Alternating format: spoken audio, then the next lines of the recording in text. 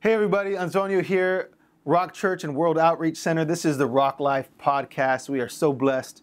We have been having such a great time as we are in our Rock Life series, going through our sermon series on Sunday, kind of doing a sermon rewind. And we are in a Your World series. We just kicked off a mini series within this on parenting.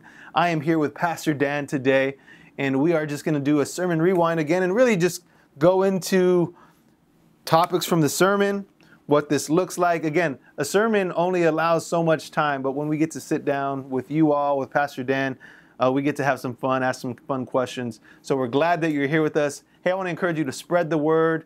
Stay tuned all the way through. Maybe ask questions. We're following those questions. We want to answer anything that you guys might have. This is a great platform for that. Again, remember, this is just a supplemental. So if you're enjoying this, make sure that you watch the coinciding message or really any of our messages. It's going to bless your life. And so we're very excited that you're here. Pastor Dan. Hey, good to see you all today. I just got to set the stage because Pastor Antonio made me a cup of coffee. And so I just need you all watching to just imagine the aroma and the smell of the most delicious cup of coffee. So if you see me like sipping on this, it's because it's really good. So every time he talks, I think I'm going to be taking a little sip. So anyways, but it's good to be with you all. Man, parenting. We had such a great response this past weekend. And obviously any parents are going to have a response, and then those that don't have kids but want them, we're leaning in, I could tell. You know, we all have those stories from our childhood, you know, scraping our knee and coming in crying and mom or dad or, you know, whatever that was. And we're in a society where things are rapidly changing. And so just kind of neat to see, you know, us going into this and coming off of marriage and being single into parenting. You know, it's really a neat thing that, you know, God ordained. And that's the beautiful thing about parenting, I think specifically. And we got another week, so I'm excited to see where that goes as well. It's going to be exciting. And I don't know if you heard, because obviously, you know, you think of parenting, maybe, you know, someone doesn't have small children or teenage children, but you made a comment like, hey, parenting never ends. And so many people from the crowd, amen, that's right. Oh, man. And then, you know, the sub-conversations like, oh, yeah, I'm still parenting my kid. So it is a place for if you've had children or really if you are influential in people's life. It's a thing. It takes a village idea. That these are all going to be principles that will benefit your life. And so, you know, one of the questions, Pastor Dan, again, it is our sermon rewind, but more than just going through a recap or reiterating the points that you touched on, there's this little segment that I want to make sure that we ask. And again, because I know you got to preach the message a few different times between Saturday and Sunday, but what is that like? Man, whether it was time or, you know, just didn't feel right in the message, what was, if anything, a thought, a point, a scripture that you just didn't get to put in the message? It didn't make its way in or just didn't make it off the notes?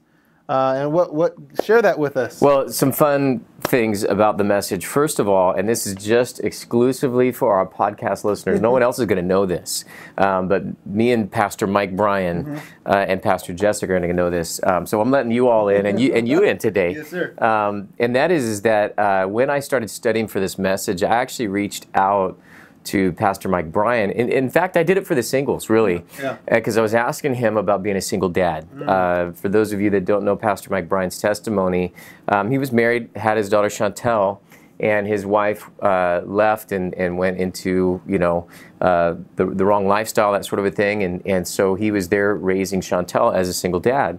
And got saved and filled with the Holy Spirit, and God was moving in his life. And so he put together a sermon called No Wimps Parenting that he did. You know, for years and years and years, he would teach that here at the Rock. That might even be on our website resource page, you know, with teachings and things like that. They might have No Wimps Parenting. So you can hear Pastor Mike's story. He's got a fun one about Chantel with a mouse in her mouth. That's kind of a fun story. But when I reached out, he sent me the notes for No Wimps Parenting for the singles, so that I could see his experience and see if there was any principles that I could draw on when I was preparing that message. Well, as I was reading his message on No Wimps Parenting, I text Pastor Mike and I said, Pastor Mike, I'm literally going to steal your message and just preach it and call it my own.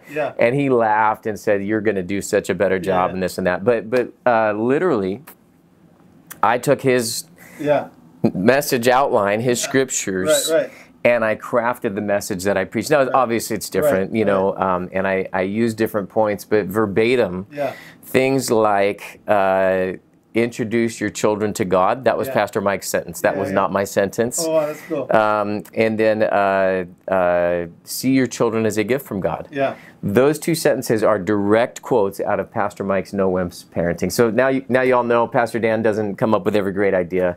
Well, I heard this leadership principle. If you have eyes, plagiarize. Now the colleges wouldn't agree with that. In church models, right? Here's one from leadership when we were being taught how to preach. They would say the first time you use it, say as so and so says. The second time you say someone once said, and then the third time you say as I always say. You know, so I was like Pastor Jim. I think he was quoting. There's no commitment with anything without consistency. He goes, Pastor Dan always says. And then he stopped and he said, I think I said that. You just got so used to it. Oh man, yeah, it was like he's quoting me, but I was quoting him, So that's awesome. Yeah, no, I think that's the neat thing about God. What did we get that we didn't get from God, right? And so we don't have to come up with every great idea. Yeah. I've preached stuff and reworded it from Charles Spurgeon. You know what I mean? Right. Because hey, he's not around to say plagiarism. So no, but very good stuff. And so Pastor Mike Bryan, credit, sir.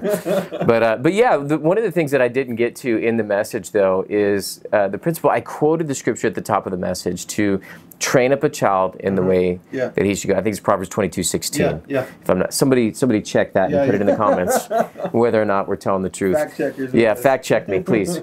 Put it in the comments. But train up a child in the way that he should go, and even when he's old, he will not depart from it. Yeah. And the thing that I didn't get to in this scripture that I would have loved to have unpacked, but I needed to get to the content of the message, was that train up a child in the way. That word, the way, is the path or the road that he should go on. And really, if you look it up in the Amplified Bible, it says to their natural bent, to their personality, if you will, train them up according to how they're designed. By God. Right. I think that's the neat thing about parenting is that each one of your children is going to be different. I have 3, and they're like snowflakes. No two are alike, Right. Some have some similar characteristics, and then definitely we see more of me and my traits in 2 of them, and more of my wife in 1 of them. Yeah. And so that's helped us to parent. Right. But really, each of them is their own, blend, the way God made them. Right. And they'll have character traits of me. They'll have character traits of Jessica. We'll find character traits of their grandparents. Right. One of my kids looks like his great uncle, which is quite a different thing because we're like, he didn't look. And we're kind of looking at and then it took one of the grandparents to say, oh, he looks like my brother, and it was just like, wow, that's really cool. Yeah, that is cool. But that's physical traits, but even personality-wise, we've seen that coming out of them, that each one of them is very different. And I would have loved to have unpacked that concept, and really explored that based on the individuality of each child.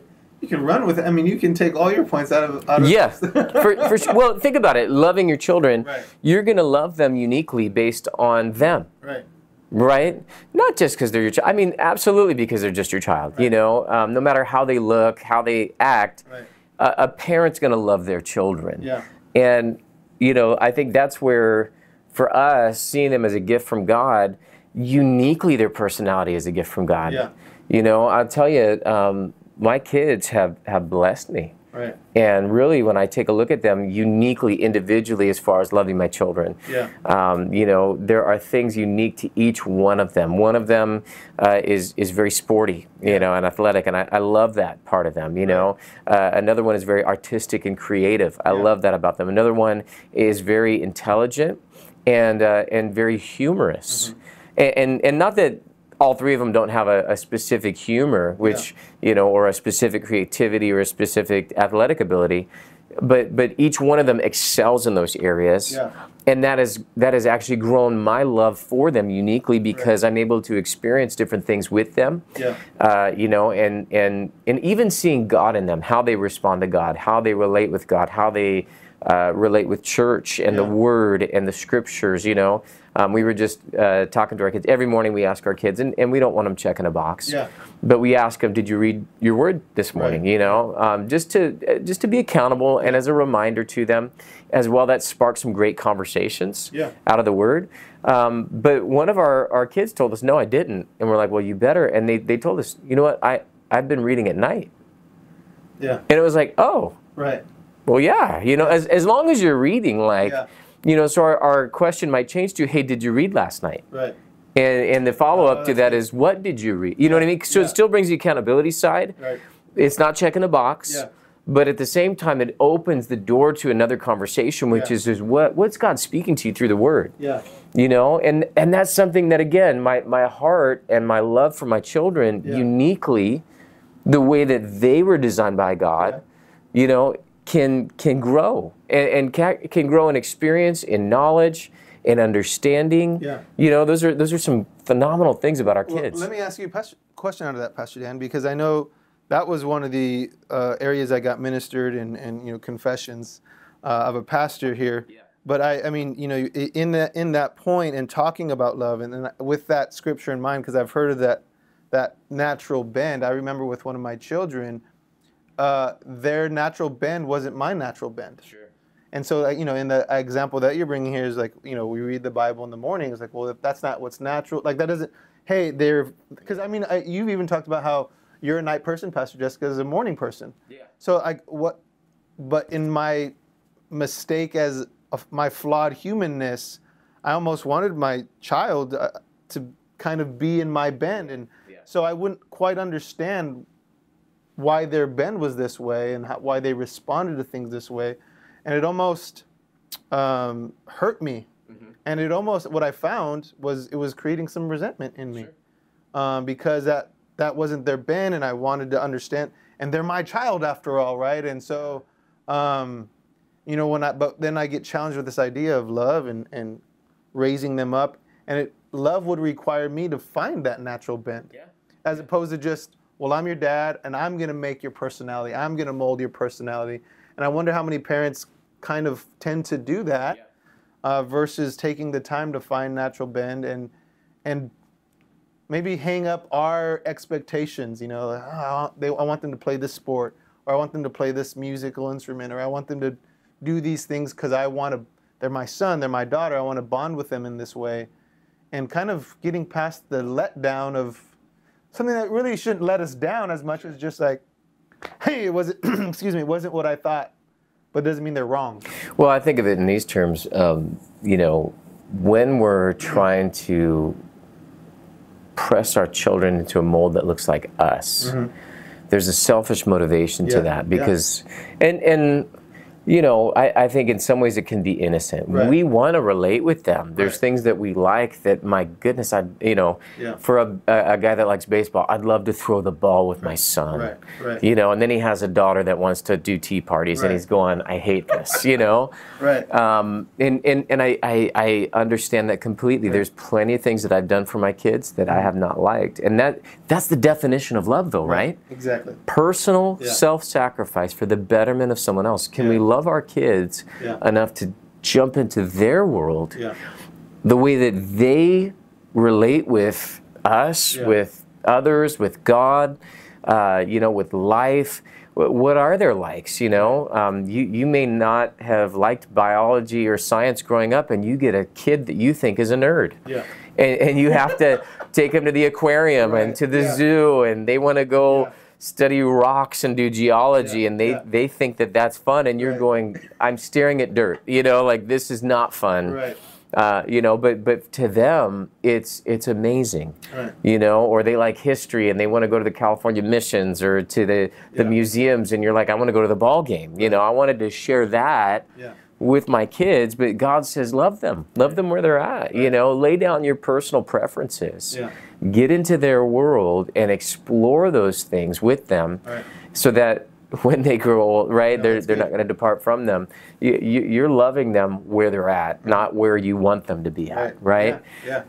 That you know, and that's helpful. I know for me, I would imagine for many parents, because there is, and you brought up the example of like this is the last thing I would want to do. You know? Oh, for sure. I remember one of my children was talking. I mean, they like to play video games, and like, you say that you love me and you want to do things with me, but to me, so that's like, yeah, like, let's go throw the ball around, let's go do this, play video games with me. I'm just like, but to them, I mean, they got emotional about it. Yeah. Like, this is quality time. It's something I enjoy doing. Yeah. And I don't want to play video games, but there is some of that sense of, this is something that you will connect with, and so it's like, I want to be outside, and it is that self-sacrifice that I'm sure. Yeah. So I'll play video games. There's obviously give and take, and I think that's where, you know, we can meet in the middle in some ways. Hey, let's play video games for an hour. Let's go outside for an hour. You know, and they may actually enjoy both, right? But at least you showed them, hey, I'm willing to meet you at your level. Come meet me at mine too. You know, and that's just good parenting. And then as well, understanding what's good and what's not good. If we're spending all the time inside staring at a screen, then we're not experiencing some of those healthy things for our lives, like getting energy out, you know, and exercise and fresh air and all that stuff that does good for our soul. For sure, absolutely. You know, and so that's one of those give and take things. But at the same time, you know, get involved with them. What game do you like? Let's play that game. Can we play it together? Sometimes they want you to sit there and watch them as they play a game. Yeah, right. And I mean, that has been one of those things that is like, I hate this. You know, I don't want to sit there and watch it. You know, so we do have to give of ourselves and do things that we don't want to do in order to connect with them. But the conversation again, why do you like this game? Yeah. What's fun about this? You know, and not what's fun about this. You know, it's genuinely wanting to know the answers, and that may spark some real great conversations to where, you know, some of these boys, especially with these military games, hey, would you ever want to go to the Air and Space Museum, or would you ever want to go and check out, you know, March Air Reserve Base has their planes out there, and I mean, there might be some history stuff that they, I mean, you might learn how much they know about World War II or about, you know, some of these things, you know, modern warfare and things like that. They may be a weapons expert in their future or something. Who knows, you know? That's good, Pastor. You know, I was thinking, one of the insights that you had regarding even just faith, and you identified that as one of the key, right, of the three that you gave out of the two, of the equipment that we covered, faith was, you know, I put an asterisk in my note, the most important.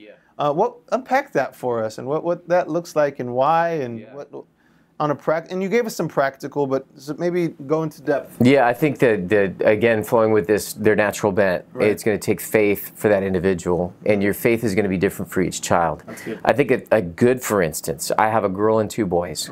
My faith for my girl is different than my faith for my boys, right? I mean, you got a boy and two girls, right? So you understand that. I mean, absolutely. And we launched out the gate with the girl. I mean, something about a daddy's heart with their girl, you know, it's just like, oh my gosh. And so, you know, I realized very quickly, because I'm a man, where men's minds go and what they're looking at when it comes to females, especially out there in the world, the dangers that are out there. My wife has made me very aware of what women face that men don't face. I mean, when we go to our car at night, most of the time we're not looking over our shoulder. You know, we're not thinking about if someone's going to attack us or violate us. Somebody would. That's what I'm Let somebody, right? Like that's, I mean, but that's probably not going on in the mind of a girl. No. And so I see those unique challenges. I see that there is still prejudice in some ways, and they're going to have to come up against some things, even in the church, you know, for women. You know, our church, we have women in ministry. We interpret the Bible differently when we see people like Deborah and Phoebe. You know, in the New Testament, you've got women that ministered, Aquila and Priscilla. I mean, there's just some great examples in the Word of God, and yet the church runs with two scriptures in their interpretation of it that I don't agree with, and hinders half the body of Christ. And so I understand that my daughter, who loves theology and who's studying it in college right now, as she goes into the church world, even in our church, there are going to be people who come in who are uninformed and unbelieving in that area. And God bless them, but my goodness, they've been taught what I believe erroneously, you know, and so she's going to have to come up against those challenges. So my faith for her is actually unique to her. You know, same thing with my boys. You know, I got a boy that wants to do business. You know, I got a boy that hasn't landed. He's had some dreams and some thoughts, but he's not invested yet in his future, and so my faith for my boys is even unique to them. Okay, if that's what they're looking at, if that's what they're called to, you know, those things, my prayers for them, I try and pray individual prayers for them every day, looking at the unique things that they face. They're in different seasons. I got one coming out of junior high into high school, one that's about ready to be a senior and who's looking at his future. Do I want to go to college? Do I want to start into a career, you know? And so those are unique things to each of them, you know. My daughter's just started her college journey, finished her first year. She's headed into her second year, you know, and starting some neat things there on the campus. And so I'm praying for her individually. I think that's the neat thing about faith. And throughout their lives, you know, they've had unique, even, you know, we talked about praying for them for healing, you know. Each of them had unique challenges when it came to their health. One of them, it was mental health, you know. The devil was just attacking. Suicidal thoughts, identity issues, and things like that we had to come up against, kind of in that junior high, early high school period. We had to teach them to overcome in that area. Another one, it was their physical health. You know, when they went into kindergarten, you know, we had a word from God early on not to get shots. Not that we were opposed to them or anything like that, but just for that individual child, we had a word from God for them not to get the shots. So we didn't get the shots while they were going into school, and the school required it. So we're praying. We're not getting a fresh word from God. And we made the mistake of not sticking with the word that we heard. And so we said, well, you know, my mom had the same word when I was growing up. And so she shared that with me. And she said, when you were 5, I went ahead and got you shots. So we went based on what she said rather than on what God said, and made a mistake. And when we got him the shots, all of a sudden he started twitching. And I mean, the guilt of a parent. I mean, we're like, we gave our kid, you know, Tourette's syndrome or nervous tics, or, you know, what's going on. And I mean, we labored, we cried. Years we had to work through that process. And we had to train that child, hey, you need to fight for your own health. We want you to speak over yourself. And they ended up getting the victory, but it took years, and it worked its way through their body. So it wasn't just one prayer. It wasn't just one day. It wasn't just one time. I wish it was one prayer. I wish it was just immediate faith, you know. But it was faith over time and consistency and training that child. I believe God allowed it to teach us to obey, obviously. Stick with what I say, children, you know. But secondly, to teach our child to overcome, you know. So the value in persistence and perseverance. For sure. I think of as parents, the journey you guys went on and having to speak that and teaching you to be consistent, but also in growing their individual faith. Right? And I think those are, I think we maybe overestimate some of those things sometimes and get discouraged. Like, God, you've abandoned us, rather than we're not seeing the opportunity for the lesson or for the equipping that God really desires for us. Because I bet you now, if a physical ailment or something comes along, that there's already, I've seen the precedent of His goodness, of His faithfulness, and what it took on my part. If I know how to fight this, I can fight that. But if we just go through life, you know, without any of those things, then where is the faith? And I think that was the thing you were talking about, was the teaching of faith. And it's not faith when it just comes out of the air, right? It's the things that we don't see and having it happen, you know, and as parents, those can be the struggles, because we desire to give our children good gifts. You even talked about it last night. You know, who gives their kid a snake? When we desire them to have things, but there is the journey that they're going to go on, and having to have that. And we hear our kids now, you know, if they're dealing with something, we'll hear them praying over themselves. And nothing blesses our hearts more than to see them operating in their own faith, you know, because they have to have it. They can't have ours. You know what I mean? They've got to believe God for themselves, because there's going to come a day we may not be here, you know, and so they have to stand on their own 2 feet. That's so good, Pastor Dan. And the value of implementing that, and that's not because you're a pastor, right? No, it's because I'm a parent. It's true, because you're a parent, and I think that's the desire. That's why I believe God put this on your heart for this series, is because in the same way that we're equipping for marriage, we're equipping for singleness, we're going to be getting to finances, we're going to get into employment. These are areas of your world, right? Your world series, that the Bible has something to say. And Scripture has something to say, and God wants to walk us through. to be successful in this area of our life. Yeah. You know, as we're talking about this, you know, I think the last point we talked about discipline, and there was three areas of that. We talked about instruction, correction, and then punishment. Right. And, you know, once again, going with these unique ways that our children are bent, you know, discipline is a similar one that discipline for each child is going to be different too. I have 3 very unique children. You know, we could discipline one with a stern warning, a correction, you know, if the punishment came, a spanking when they were little, and they would take it. They would cry, we'd hug on them, reaffirm with love, reiterate the instruction, and send them on their ways. I had another child that, you know, man, they'd be getting in our face, yelling back at us. We'd spank them and they would, you know, and get angry rather than get tearful and sad. And we had to learn uniquely how to discipline them. And then as they've grown older, that's changed too, because one of them, you could take their phone away and it wouldn't do a thing for them, you know. But you know, another one, you take their phone away and they would, no, the world's over, you know. I'm you know, yeah, they're like almost like a dread eye looking for a fix, you know. They're like, I need the phone, you know. And it just it's been interesting to see, you know. One of them, we could just yell at them and they would crumble and cry. You know, and it was just like, okay. So we had to learn how to speak to them, what speaks to them. And in that process of discipline, even the instruction, because, you know, I could explain things one time, one way to one of them, and then when I would go to the other one, try and do that same thing, they almost needed something different, you know. Sometimes they need to be shown, you know, hey, I want you to do the dishes. Come over here with me to the sink and let me show you this. And these are the things that you have to hand wash. These are the things that can actually go in the dishwasher. I could speak that to one of them. The other one had to see it, you know.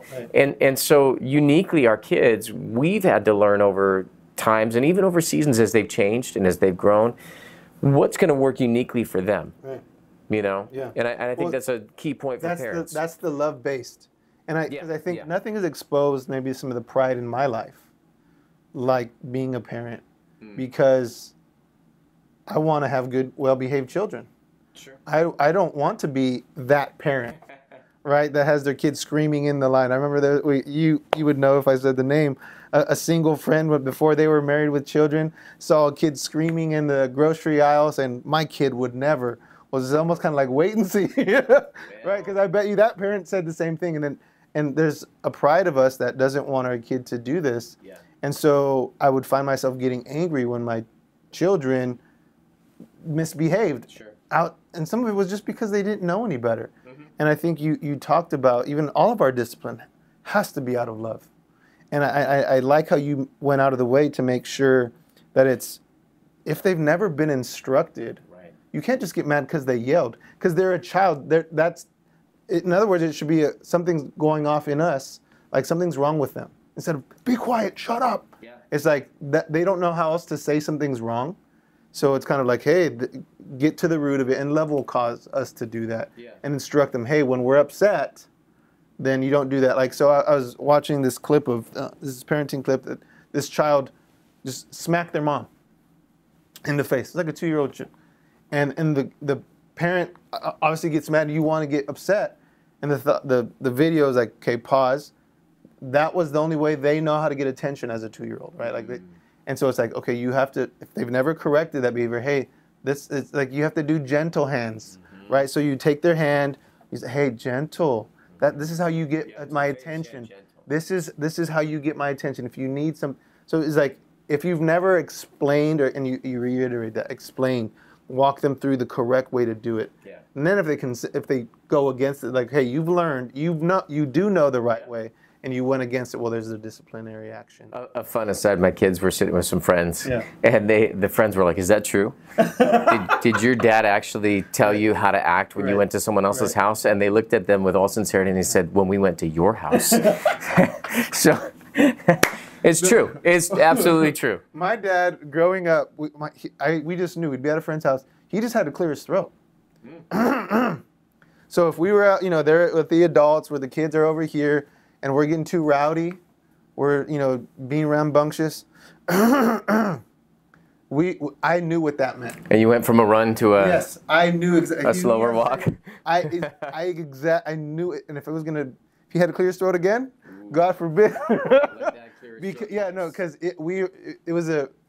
we used to get the same talk, and we have the same talk. And again, being a pastor, there's a sense of like the pastor's kids can't be crazy. Yeah, they can't be. Yeah. Everybody's judging. No, and they expect your kids to be completely, angels, which they're kids, and that's where, for a period of time, we actually didn't go out to eat. Right. Yeah. Because we just knew, we know that's if I take these rambunctious, energy-filled kids to a restaurant, they're going to be jumping on the booth like it's a trampoline, leaning over the backside of the chair and looking at everybody and messing with them and all that. And sometimes that's cute and fun. Yeah. But I mean, when there's that season of the terrible 2s or 3s or whatever it is that the individual child, because some of them are different. It's some earlier, some later in their development that you just know, and we've had, as they've grown, hey, if these are appropriate conversations to bring up, these are not. Right. Things like don't ask for a sleepover in front of your friends so that if I have to say no, I mean, we had to share those things with our kids and have those teachable moments. Hey, when adults are asking questions, you can share this much, but don't share these things. Those are private things, And our kids have been wonderful and have grown and been able to ask questions. I love their sincere hearts. When they apologize, oftentimes we're not, like I said, jump into punishment. Right. That's not the goal of discipline. The goal of discipline is a disciplined life, right?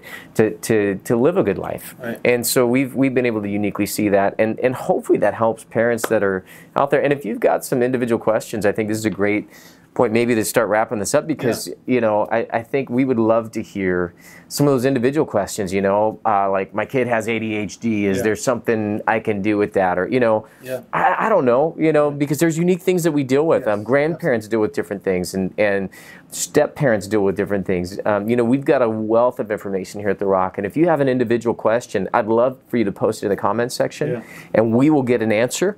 And next time we're together, because this weekend, it's Mother's Day weekend. Pastor Jessica's going to be teaching from the mama's perspective. So we hear the other side of the story. Now you get the real Hollywood true inside scoop, Pastor Dan, I'm going to put you on the spot as we kind of close out here. You made reference to some scriptures and prayers that you pray over your family. Are those top secret, or No. You let one out of the bag last night. Did I? Psalms 1:1. Psalm 1, Psalm 1. Actually, Psalm let me get out my notes here, because I do have that. In other words, if you haven't watched it yet, he talked about there's scriptures and that he prays over his family, reads over his family every day. Wife, and I was like, oh man, those would be. So we can get some of these in the notes, but Pastor Dan's gonna maybe. By the way, I pray for you guys scriptures too, but here's some for my family. I pray the will of God be done in our families on earth as it is in heaven. I pray that the will of God be done in our family. May we be your willing and obedient servants that eat the good of the land. That's a great one from Isaiah. May we do the will of God from the heart. I say, may none of us be shipwrecked nor castaways concerning the faith. That's Apostle Paul's words. May we walk worthy of our call, walk worthy of the Lord, be fully pleasing in His sight. May we walk worthy of the gospel to which we're called. I pray the words of Jesus that He told us to pray. May we be counted worthy to stand before You on the day of Your return and escape those things which are to come upon the earth. I pray individually for my family. I pray that here's a great one, the prayer of Jabez. I pray that over our family. Okay, some of you guys are familiar with that, and I believe it's 1 Chronicles. I pray Romans 12:1 and 2. We present our bodies as living sacrifices, holy and acceptable before us. I pray, give us this day our daily bread. I pray healing scriptures. I pray prosperity scriptures. I'm just going through for time's sake, because there's quite a list. I pray the armor of God from Ephesians over our family. My goodness, let me see what I got here. I pray deliverance scriptures. I mean, you talked a lot about practical things, but you're praying the word. The word. And you see fruit, because the word is fruitful. It's a multivitamin that I take every day, right? A lot of people take vitamins or take supplements, and they'll drink their coffee in the morning, but this, the Word of God, every day. Yeah. What do you want for your family? Sow that seed into them, you know, and pray those things individually over them. So, yeah. Thank you. Pastor Dan, would you close us out? Maybe pray over the parents or those believing for something for their children. For sure. Or loved ones? Yeah. For sure. Well, Father, we're just grateful, Lord. And we just want to pray over parents, God, grandparents, guardians, step-parents, Lord, single parents. God, whatever it is, even foster parents, God, Lord, we thank you that you have given us a gift in these children that you are allowing us to raise. God, and as stewards, I pray that we'd be found faithful, God. And Lord, that we would be consistent in love, God, to every individual child, God, every individual gift that you've given to us, Lord, that we would appreciate, that we would value, that we would love them for who they are. And as well see the potential of who you're creating them to be, God.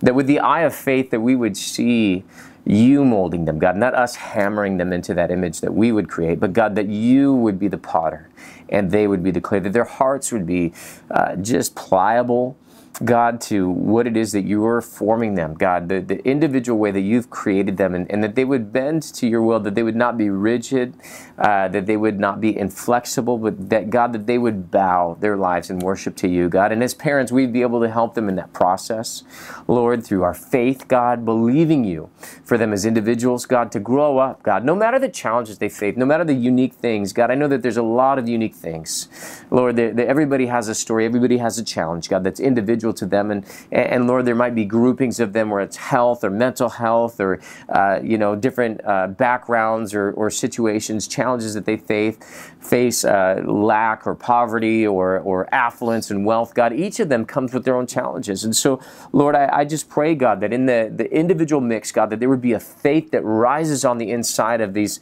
parents, God, and these people that are raising children, Lord, and I pray, Father God, that your word would bubble up from the inside of them, God, and that they would believe you for what it is that they see in your word, the potential that they have, God, and that there would be Jephthahs, God, even though they might have been birthed out of the wrong circumstances, God, that you would use them as mighty men and women of faith, God. Solomons, whose parents did the wrong thing, God, and yet here you raised him up and you loved him, God. And so I thank you, Lord, that there would just be that grace upon their lives, Lord, and that they would be people of discipline, God. Discipline wouldn't be a dirty word, God.